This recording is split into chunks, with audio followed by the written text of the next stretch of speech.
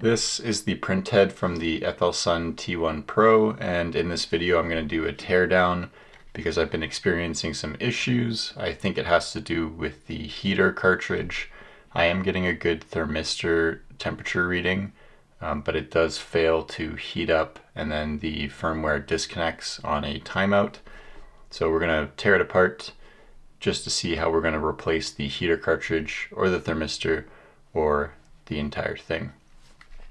Usually this would be attached to these 3 points with these 12 screws, which we've removed from the arms of the Delta style printer. But usually you wouldn't do this, you would do this next portion instead if it was on your printer. So we have these 2 screws, we have one here on the side where you have a nice slot on the side for the tool to follow. You can remove that screw. And then on the other side, they don't have the same feature.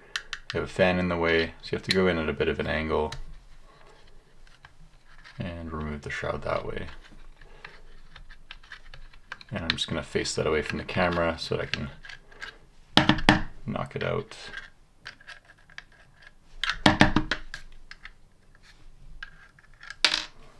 There we go. Now we have silicone sock that we can pull off, and we have these 6 screws that can now be removed.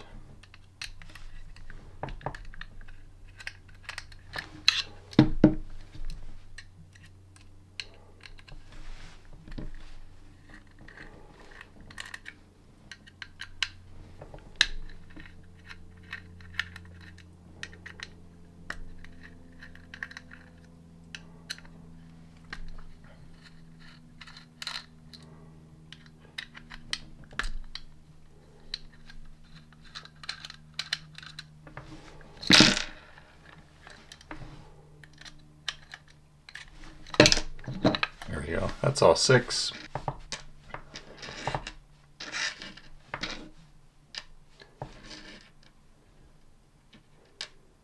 So now if you're normally doing this on your printer, that's the way you should do it. You would leave this portion, the carriage, you would leave that attached to the 3 arms, and then you would pull this off and do any maintenance that you need to do.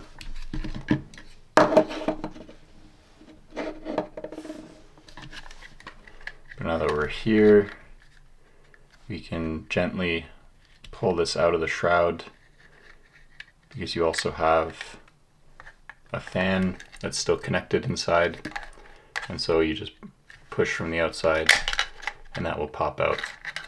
Now a note about this fan is that you have these little tabs. See, I have no tabs on that side, but 3 of the sides have these little tabs. No tab.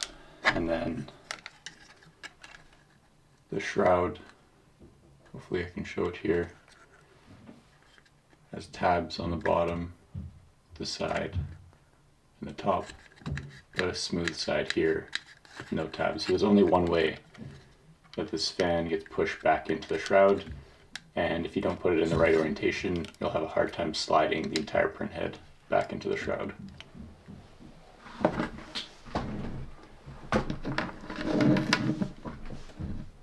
Now that we're here, if we wanted to replace the heater cartridge or the thermistor, let's take a look at how to do that. So starting with removing the electrical connection, the thermistor cables are kind of tucked in behind this PCB here. And I don't like to pull by the cables, so I just use a little screwdriver and pry that out. And then for the heater cartridge, you just need a little flathead to loosen those off.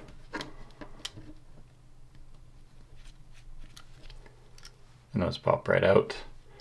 And then we need to use actually I'm going to remove this because it makes it easier. So push down, pull the tube, and that's out.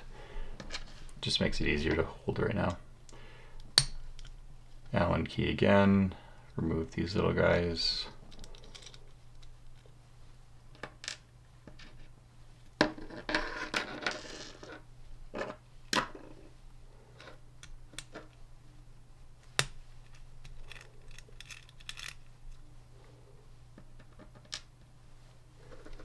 Now there is a set screw in the side here,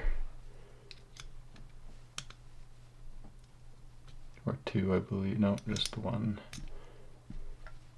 And that's holding that tight, so if I tighten that down, I can't pull that out. If I loosen it off, that slides right out. So since we have no electrical connections, there's our hot end, again with the thermistor and the heater cartridge, and then there's just some little grub screws that we can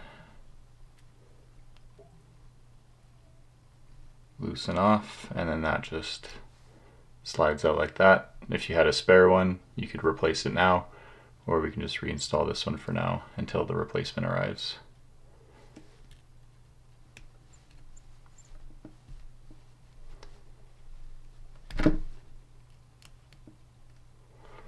And then the same thing for the thermistor here.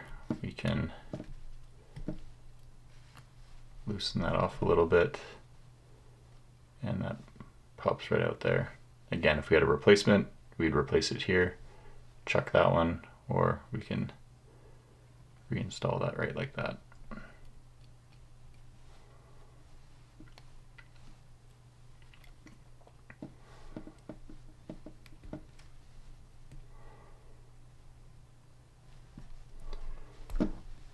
That's the hot end.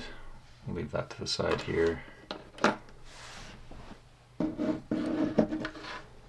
Now we can just keep going on tearing this down. I don't really plan on changing any of these components, but just out of curiosity, we can take a look further. They are using silicone on a lot of these electrical connections, and I don't love that. It's kind of like a one-time use solution, because now if I go and do some maintenance, like I pulled this one off already, you're breaking that seal and the silicone's not doing anything anymore. So any type of repair that you're doing on any of these components or replacement, and you're going to break that seal and it becomes pretty useless. But like you see me do there, I removed this cable here. It's connected to the fan, and that's going to let us pull the entire heat break out of here. So it's not actually secured with anything, it's just friction fit into the rest of the assembly. And I can pull that out from there. We have these two standoffs that were part of the hot end assembly, and these were just finger tight.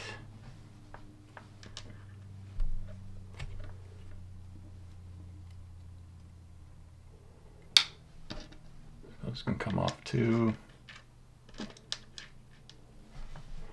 And if we want to do a fan replacement,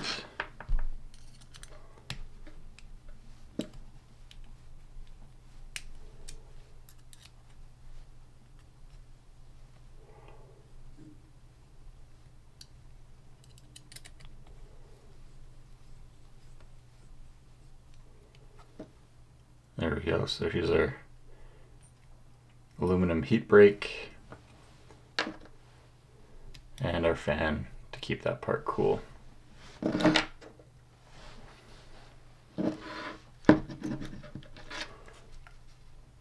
Now we could keep going, and this is the extruder motor with its electrical connection over here to the PCB board, and we can just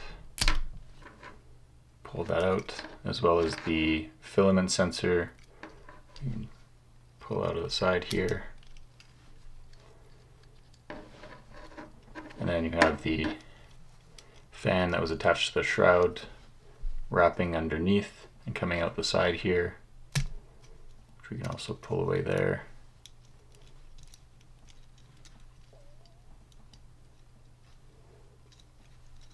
And we can't quite slide that out until we get this PCB off.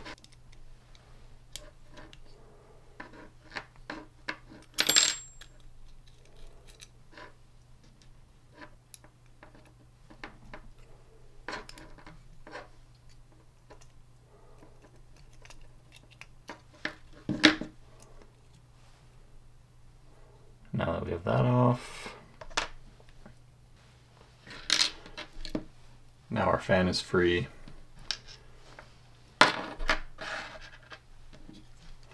And we're left with basically just the extruder portion. I'm going to take this cable off if we're going to go all the way down to nothing. Basically you have this guy here applying the compression on the filament between those two extruder gears.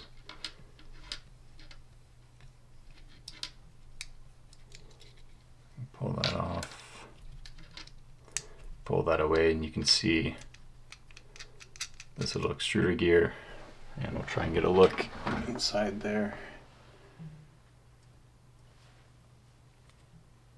You can see that it interfaces here. That's where the filament is driven, and this is the gear where it gets driven. The filament goes between there and there, and this flap just keeps that closed, and that spring with the bolt keeps that pressed together.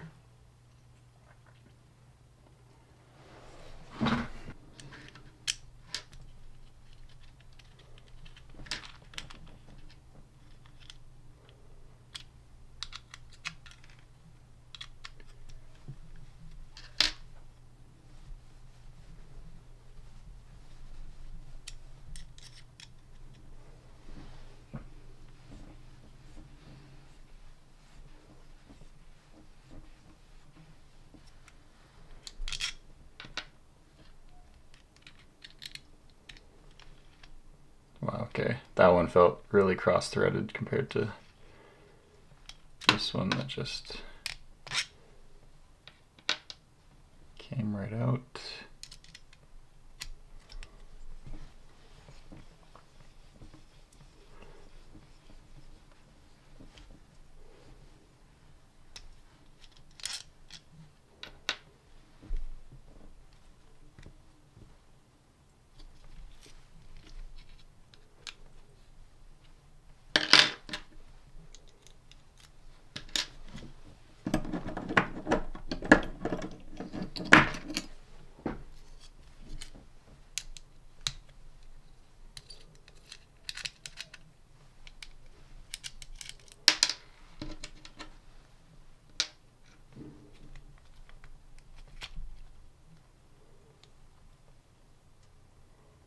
There you go, there's the housing for the extruder off.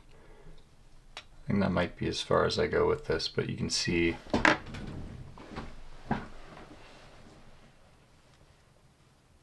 where the motor drives this little gear, drives this larger gear.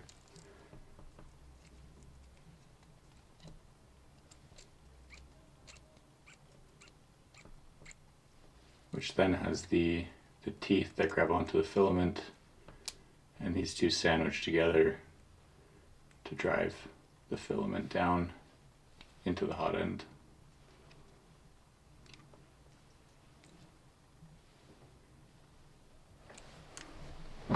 Well, I hope you liked that one. It's always fun to look at a different manufacturer's way of doing things. I know this is predominantly a Bamboo Lab channel, but FLSUN sent me this printer and I figured I'd take a look inside. I have been having issues with it, and so hopefully replacing the heater cartridge out of the hot end will fix that, but I do have an entire print head on order, so hopefully something will be able to resolve my issues and we'll be back to running. But with that, I'm going to put this back together and I will see you in the next one.